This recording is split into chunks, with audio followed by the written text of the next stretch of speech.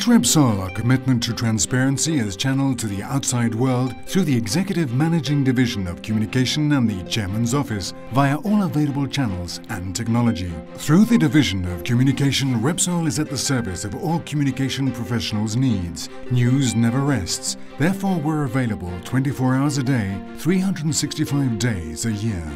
In 2014, Repsol issued 557 communiques and held 140 informational meetings with the press. Every year we provide personalized answers to around 6,000 consultations received through our inbox.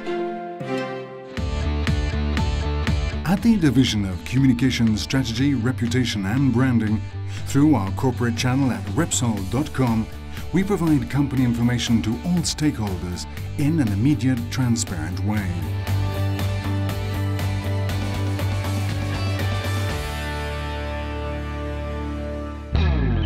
Reputation has become key for our company.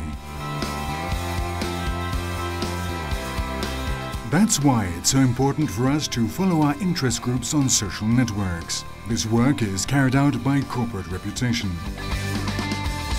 Social networks also allow us to create stable relationships with our interest groups.